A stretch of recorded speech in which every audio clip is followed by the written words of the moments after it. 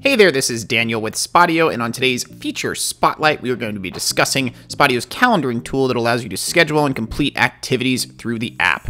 On today's agenda, we're going to be discussing the settings of the SPOTIO calendaring tool, the different activity types that you can schedule, and then how you can schedule and complete those activities. And to wrap it all up, we're going to be discussing how you can report on those different metrics generated from those activities. So let's go ahead and get started. The first thing we're going to do today is discuss the settings for SPOTIO's calendaring tool. So you can access these by going into the settings gear here in the admin web panel. We have an integration section that we're going to get into in just a second, but for starters, we're going to go into the settings panel and click on the calendar icon.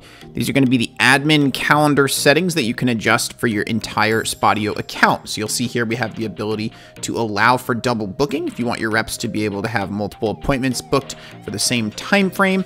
We also have the ability to select any day of the week versus business days only, and then also a default reminder. So these are the reminders that will be sent out before any activities. And again, this is just the default, which you can adjust. The reps obviously will always have the ability to adjust those manually for any appointments that they create. So any changes made here in this section by the admin will affect the entire account. And that's just basically where you can go to set up some initial settings in the admin panel. Next up, we're going to go into the profile settings section and we're going to select integrations. So this is where any user can go for their SPOTIO account to integrate a calendar. And we have options for both Google Calendar and then any other calendaring system as well. So you just come into this integrations tab here and you're able to select which calendar you want to integrate. You're also able to integrate calendars from the mobile app by selecting the icon in the top left corner to open up your settings. We also have an integrations tab inside of here where you basically have the same option to integrate your calendar. You'll select that checkbox and then have the same option to integrate either a Google Calendar or another calendar type.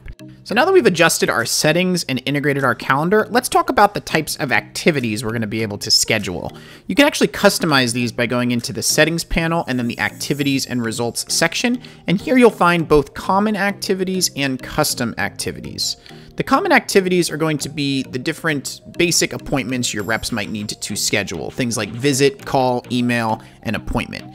You can schedule or adjust the time frame of these, the default time frame, by selecting the little pencil icon. And let's say maybe for your company, a visit actually takes an hour and a half as opposed to 30 minutes. You're able to adjust, once again, the default time frame, as well as edit the order that these common activities appear in, so you can structure them the way your team is going to use them most in the field.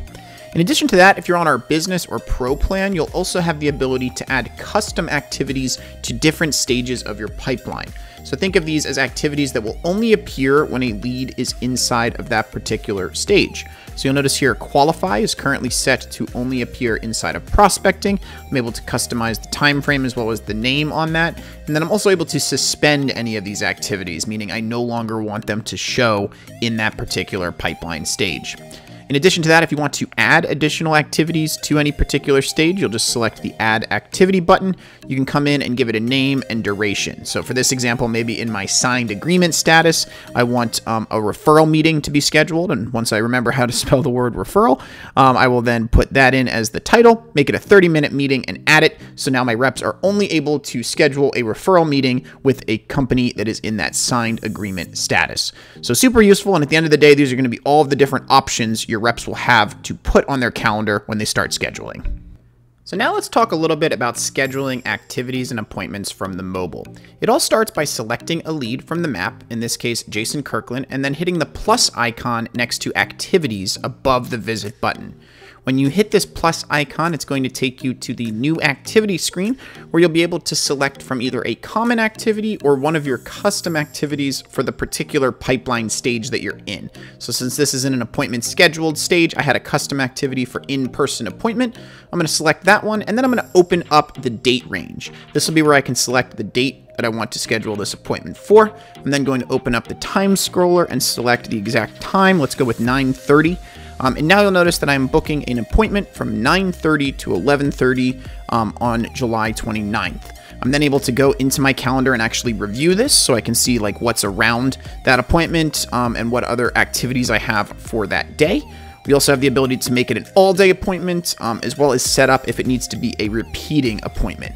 So some companies like to check in on current customers or visit with specific leads on a reoccurring basis. So we have tons of options here inside of this repeat option to actually go in and select how many occurrences you want and how often and on what days you want an appointment to repeat on.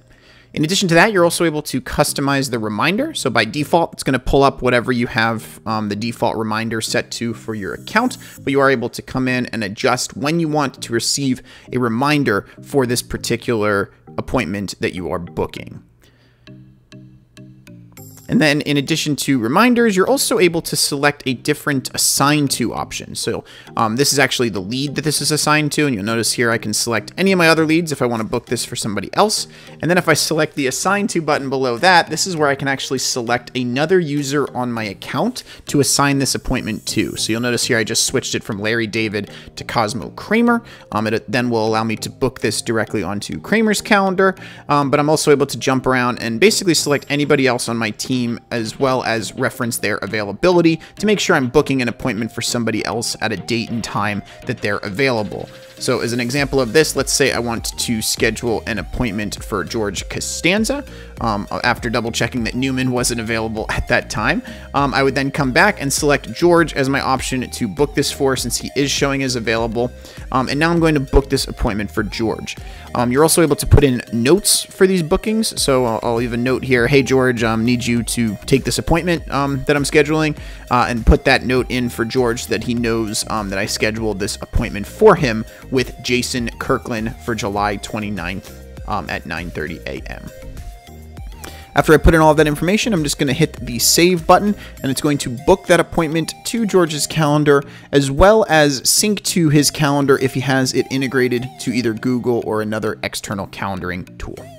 In addition to being able to create a new activity by tapping on the lead from the map view, you're also able to hit the plus icon at the bottom center of the screen and select New Activity to manually create an activity through the same tool. In order to do this, you will have to first select a lead to assign the activity to. So as you'll notice here, I pulled up all of my leads, select Jason Kirkland, and rather than tapping that lead on the map, I've actually done it manually by using the plus icon. So now let's talk about how you can add activities to leads from the web. Well, it works very similarly to the mobile. You basically just tap into the lead. It'll open this little side panel where you can select the activity type, put in all of the same pieces of information, and have all of the same options that you did through the mobile as well. You'll notice here you can also select the assign to, select the lead, add notes, pretty much the same setup, just clicking into it from the web. In addition to being able to do that from the map, you're also able to select a lead from your pipeline. Pretty much anywhere you have access to a lead from the web, you'll be able to pull up the side panel that allows you to create a lead manually. And then also you have that plus icon in the top left if you want to add an activity that way, as well as the new activity button directly inside of your calendar. And again, all of these methods will take you to the same new activity screen where you can either link it to a lead or search for a lead inside of your account. As you can see here, I searched for Jason Kirkland, pulled him up, and was able to link this activity to that lead. Now let's talk a little bit about how you can complete these activities from the mobile in the field. So you'll notice here I've added 3 activities for myself: an in-person appointment, a call, and a regular appointment. And I'm now going to tap into one of those leads with an activity. Basically, it's as easy as you would think to check off an activity once you complete one, and you do so by clicking into the actual activity from any of your menus. So we have an overdue section where you can see previous activities that were not checked off. So like Elizabeth Clark here, looks like I had an appointment with her yesterday and did not mark it as completed. I have a today section, and as well as a calendar section that'll show all of my activities inside of a simple calendar view. What's really cool about this is you can jump between different days of the week. You're also able to select the filter icon inside of this calendar view to put other users' appointments and availability side by side with yours. So as an example, if I wanted to select Newman and Kramer inside of this calendar view, it's now going to show me everybody's appointments for any particular day of the week. And there you can see, even color-coded differently, the appointments for both Kramer and Newman side by side with Larry David's appointments. So very easy stuff, and again, it gives you full visibility into the entire team or any users that you're filtering by. So let's say I'm logged in as Larry David and I need to complete my Jason Kirkland appointment. I basically just tap into the lead, and now I'm going to hit the checkbox next to this meeting with Jason. So that was me actually hitting the lead itself. I'm now going to tap the checkbox right next to it, and I have now completed this meeting with Jason. So if I back out of this lead, it'll let me see that metric. But first, I'm going to log my visit to show that I actually went and completed the visit. And you'll even notice that as I'm logging a visit in association with that completed activity, it's going to save that inside of the notes. So think of it as I'm now checking off the item on my calendar to go meet with this particular lead. And now I'm going to log the actual visit, as well as change the pipeline stage. So that same workflow as before. And now it's going to log all of that in my history. So I'm able to see that I attended that meeting with Jason, moved the lead into signed agreement, and also added in that visit result of contacted.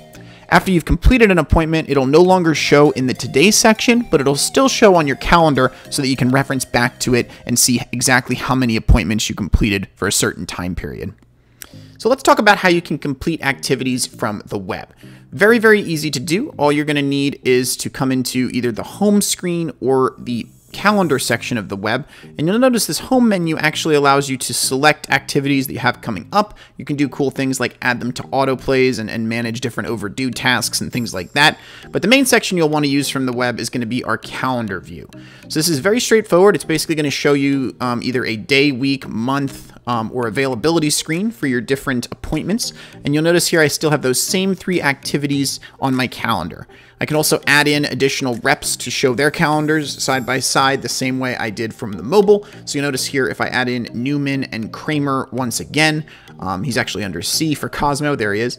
I can add him in as well as Newman, and I'm able to see both of their activities side by side with mine for a particular day. So it just makes it super easy to come into the calendar for any particular time period. You can scroll between it, see what appointments are on the team's calendars, hover over them, and actually see who those appointments are booked with for any particular time frame. Once again, we offer this in a day, week, and month view. So you'll notice if I jump over to the week view, I'm able to see at a little higher level who's booked at any particular time. So I have one appointment for one of my reps there, and then I have this longer appointment call with Cynthia for later in the day. Once again, I'm able to see that from a month view, and then the availability screen will actually show who's booked at any particular time. So this is very helpful if you want to pull up like 2 reps as we see here to schedule out an appointment for whoever is available at any particular time. And then I can also see my own availability inside of there as well.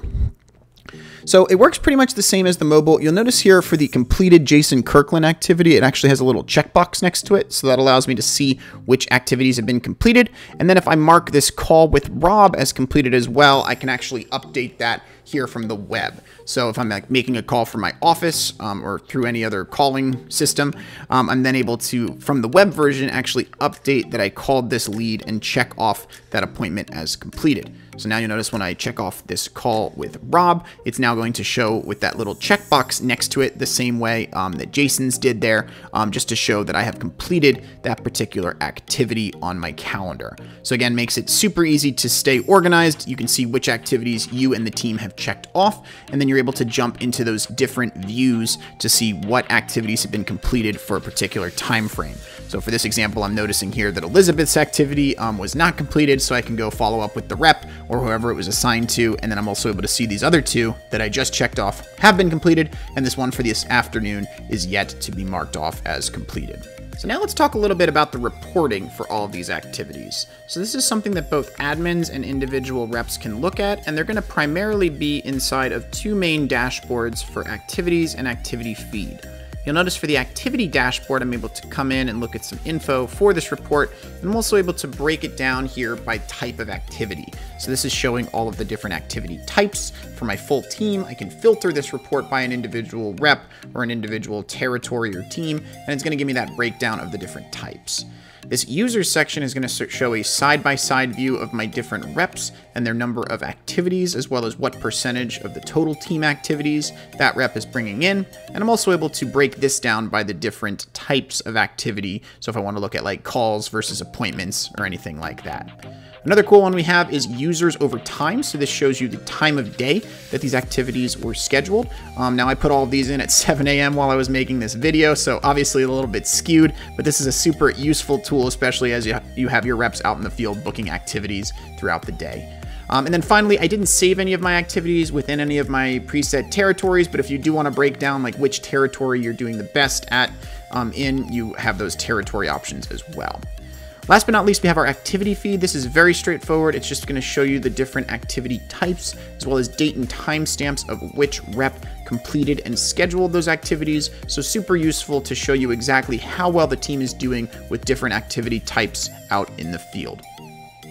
So that's all I have for you guys today. Once again, this has been the SPOTIO feature spotlight video for our calendaring tool.